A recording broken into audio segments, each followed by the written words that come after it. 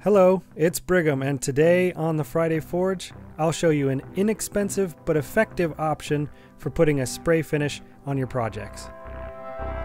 Let me fly towards my hands, towards my hands.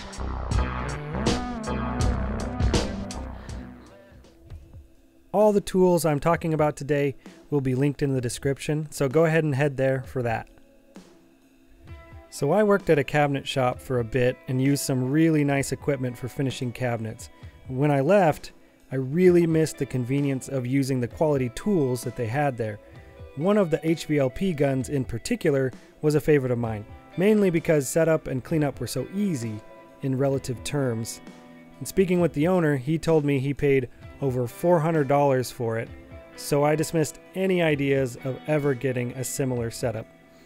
Fast forward to just a few months ago, I was browsing around on Harbor Freight's website, as one does, and I came across all the necessary components to recreate the same setup that I had used at that shop, admittedly using lesser quality tools.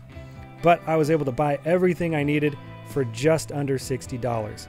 So let me show you what I got and how I set it up. First and foremost, obviously you'll need an air compressor. This is not included in the stuff I got for under $60 since I already had one. If you do not have one, Harbor Freight has a few to pick from. Depending on the size of the things you are spraying, in other words, how much air you'll be expending without a rest, you could most likely get away with buying the 6-gallon 2.8 CFM compressor for $130. I know that's not exactly pocket change, but you need something that can keep up with how much you're spraying.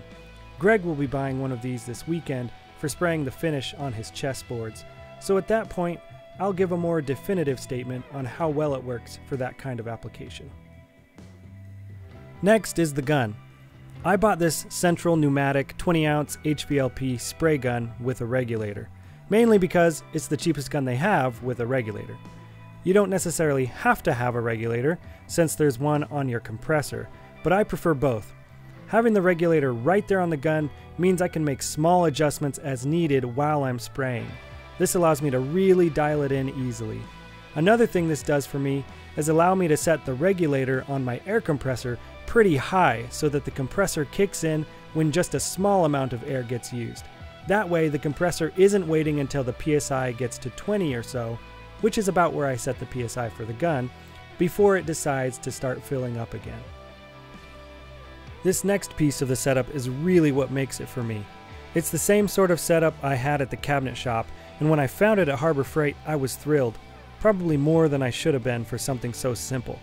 Throw away the cup that comes with this gun because it's garbage and you don't want to spend all your time cleaning it out.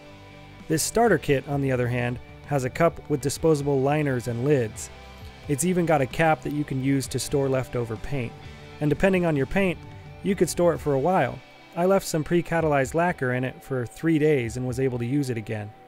The icing on the cake is that these lids come with a filter built in that filters your paint as it's being fed into your gun. This eliminates the need to filter your paint before pouring it into your cup, and it makes for much easier cleanup because you only have to worry about cleaning the small section of your gun between the cup and the tip.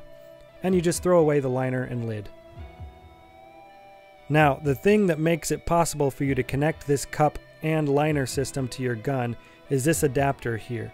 It fits right onto the top of the gun where the old cup would go.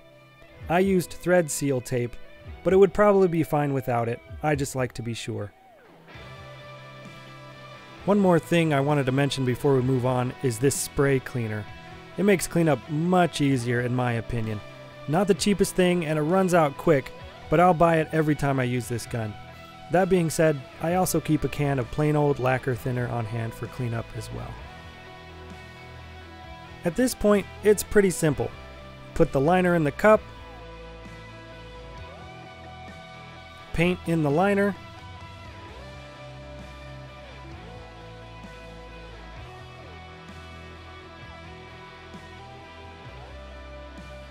and the lid on.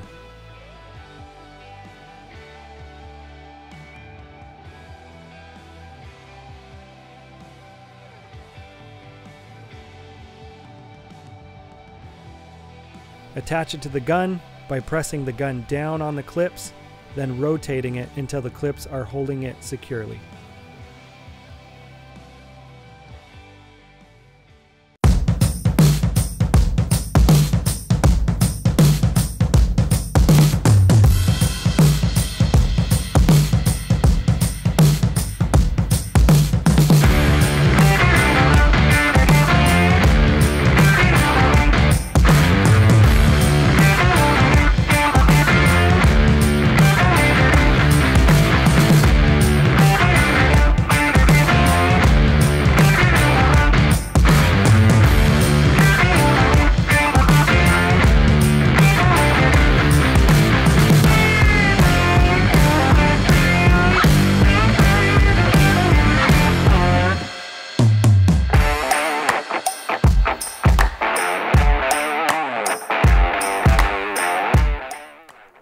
You can see that the finish is very smooth. This is a pre-catalyzed lacquer I'm spraying here, by the way. I would venture to say that the end result is comparable to the over $400 setup I used at the cabinet shop. If there's anything to be concerned about here, I could honestly see the gun biting the dust at some point. But if that happens, it's a $15 purchase for a replacement spray gun. I'm okay with that price point. Thank you for watching. If you have something to add to this, leave a comment. Or if you have any questions, please ask them. Thanks again.